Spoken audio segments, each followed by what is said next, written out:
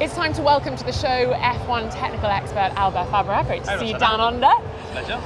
I'm excited by what I'm seeing on the desk, I have to say, Albert. I'm scared. You're excited, I'm scared. Well, I can't wait.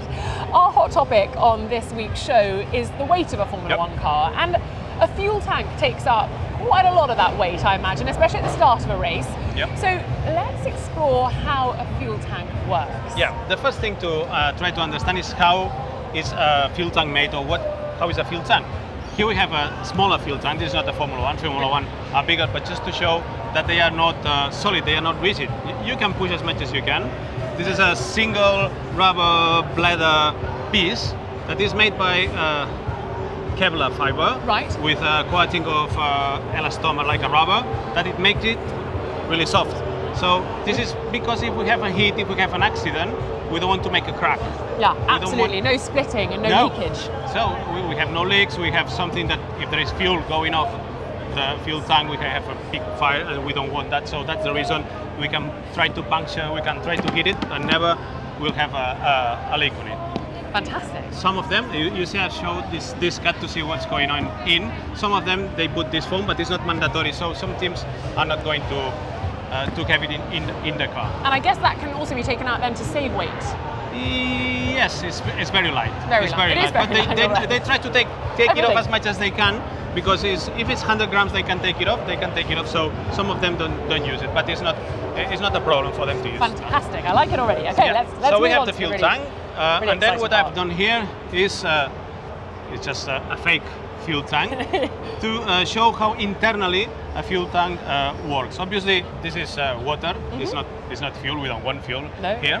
And one of the targets of the teams with the fuel is to take all the fuel they have to the engine, because if we left fuel in the tank, we have weight that is not good for the car, and it's fuel that we don't use. We want to finish the race with the liter that FIA wants to check if the fuel is the same that is going on through the homologation. So the teams are making different systems, different pumps and different pipes to try to get all the fuel from the tank.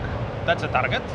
How they do it? Well, a fuel tank has a big area. Yes. So maybe when you go to a corner, the liquid moves to one side. When you go to the other corner or to a braking, it moves in front. Absolutely. So what they do, they place very small fuel pumps, very low pressure fuel pumps on each corner. Some teams have 4, some others 3, some others 2, like this fuel tank that is capable to take the fuel from one side when the fuel is moving to that side, and another one when it's moving to the other, front and rear.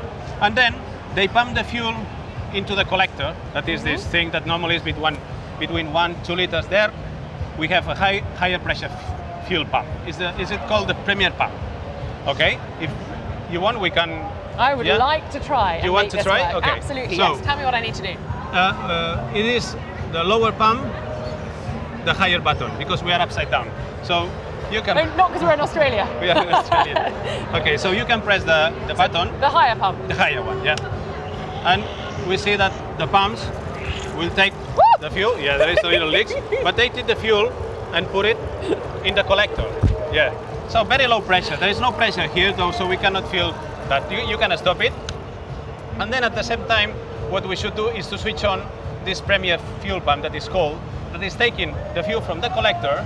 Okay. It's smaller, so we are sure that we always have fuel here, and we send it to the engine. Right. Right? So that's the bottom. The bottom one, yeah. Okay. Higher pressure is the bottom. We are upside down in Australia. Okay, so you can. We see that this pump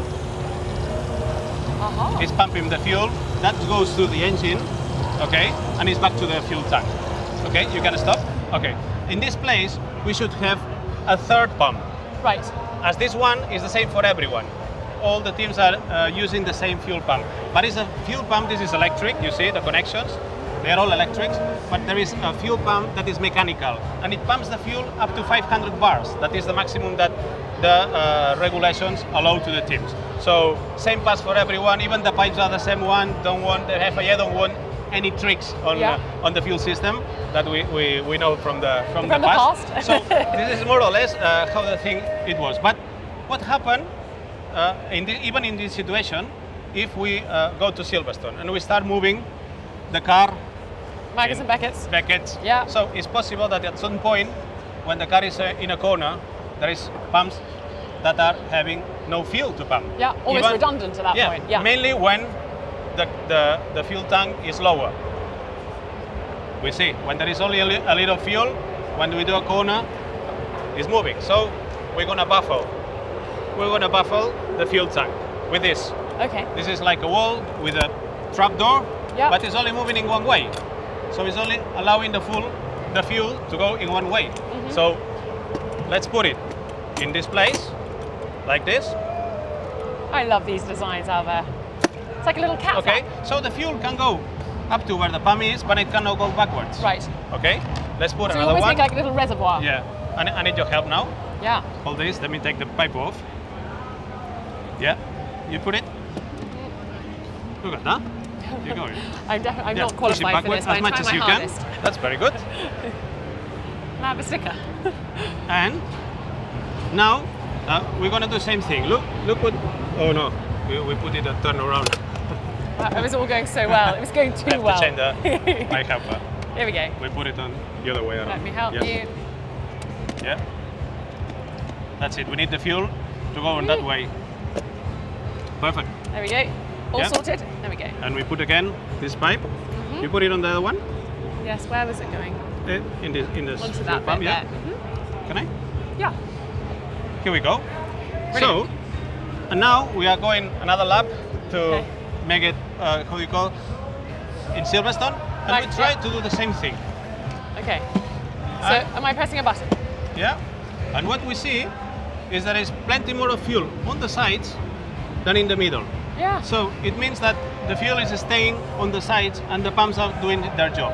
And if you had more pumps, you would have to have more compartments or compartments, or you have a lot of departments. They buffle the fuel tank in many different areas. So you are sure that you are using. Oh, everything is flying.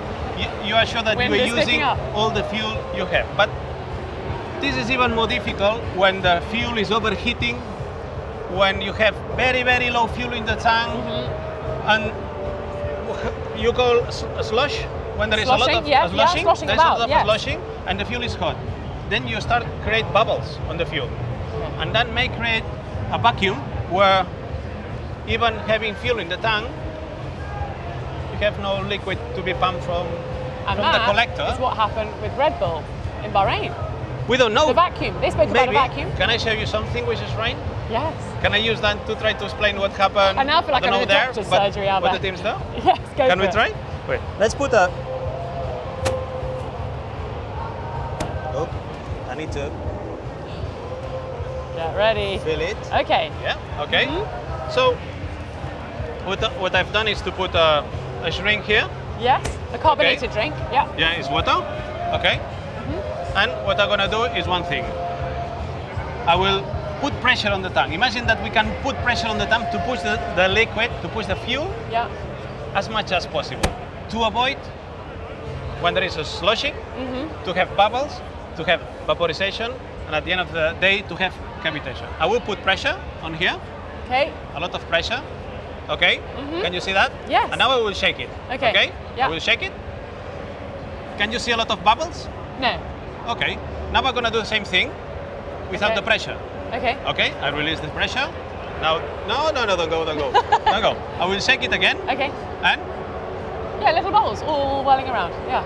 A lot of bubbles. So, if the teams work with pressure inside the tank, they will avoid to have these bubbles and they will avoid to have this cavitation that with the new fuel is even worse because it creates a lot of evaporation, a lot of bubbles, and when the fuel is low, it's hot, and it's shaking around, it can create a vacuum on both, on these pumps or on these pumps on the collector, and then don't sending the fuel to the main high pressure pump in the engine, and the engine will lose power.